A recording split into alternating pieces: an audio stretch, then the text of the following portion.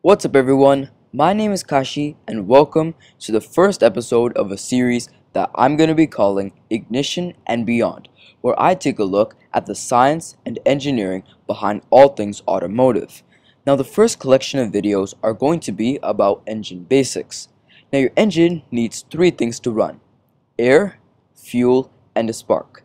And today I'm going to be talking about the first of those three and explore how an air intake system gets the air from the outside atmosphere to inside your engine. Let's do this.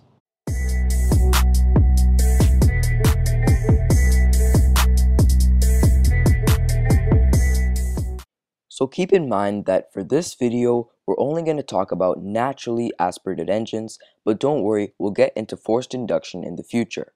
So the first step in an air intake system is for air to enter through an air inlet and then pass through a hose. In the case of the second generation Kia Rondo, your air inlet is positioned right here, just above your grille, and your hose continues around your battery.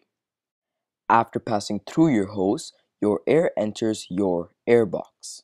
Inside your airbox sits your air filter, which would look something like this.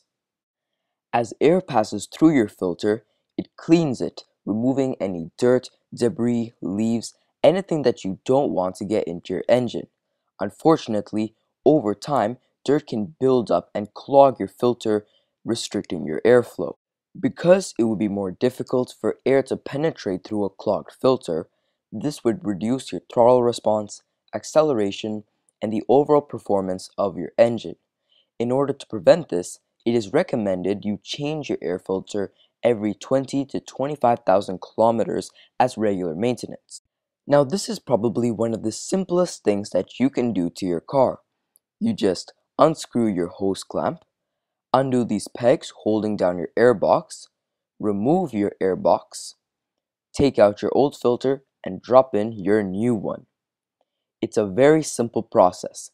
Anyone can do it, and it's a great way to keep your engine running smoothly.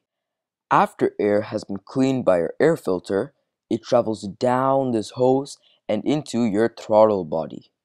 Your throttle body gets its name because it's electronically connected to your throttle pedal, or as some call it, your accelerator. And its function is to control the amount of air entering your engine. So here we have an image of a Skunk 2 Racing performance throttle body, and as you can see, we have a gold colored valve that can open or close to allow more or less air to enter your engine. So let's say you want to accelerate hard, so you slam your foot down on the gas. Well, in order to go faster, you're going to need to make more power, and in order to make more power, your engine needs to burn more air and more fuel. So if you accelerated hard, your throttle body would open up the whole way, allowing the maximum possible amount of air to pass through and enter your engine, giving you the power and speed that you desire. But let's say your car is at an idle. Well, now you barely need any power at all because your car is at a standstill. So your throttle body would remain almost completely closed, allowing the minimum possible amount of air to pass through, just enough to keep your engine from stalling out. Your throttle body knows when to open and close because it is connected to your ECU, or engine control units. The ECU is basically the computer which controls all of your car's electronic and sensory functions. And speaking of sensors, that brings us to the next step in our air intake system, your MAP sensor, which is located right down here. Your MAP, or MAP sensor, stands for Manifold Absolute Pressure. However, they are commonly found on older cars like the second-gen Kia Rondo. Newer cars often have an MAF, or MAF sensor instead. Whereas the MAP sensor is located after your throttle body, the MAF sensor is usually located right after your airbox. However, they both do very similar functions. They monitor the amount of air flowing past it and entering your engine. But why is this important?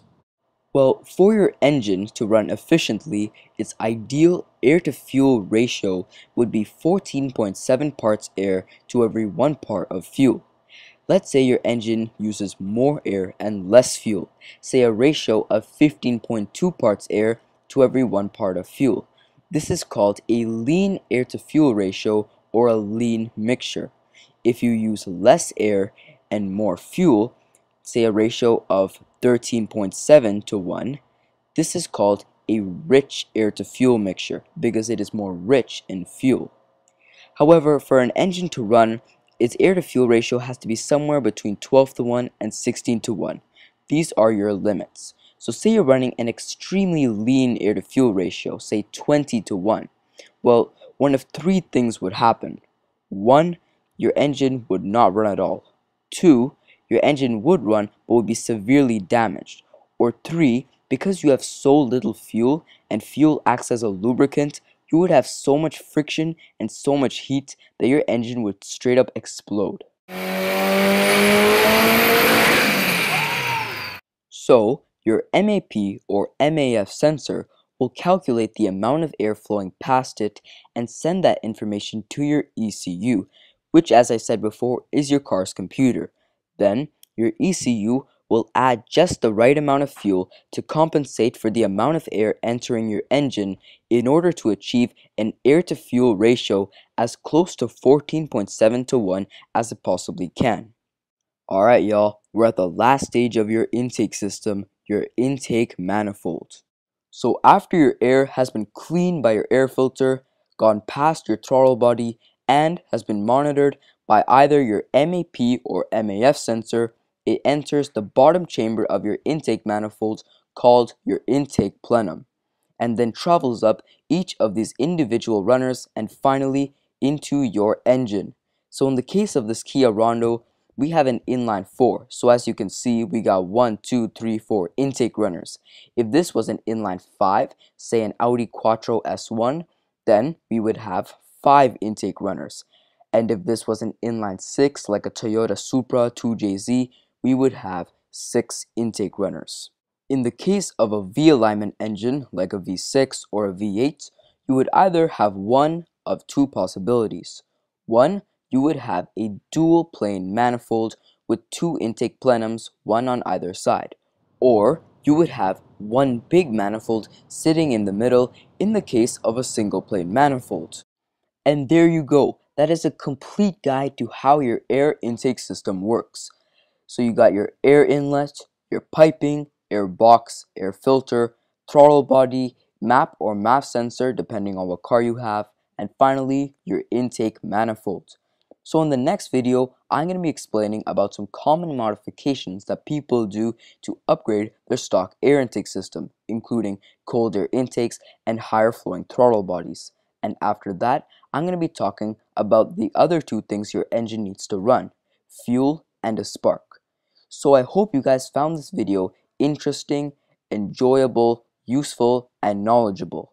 If I made any mistakes in any of my information or I left out something important, feel free to drop a comment below. Thank you guys so much for watching, and I'll see you all next time.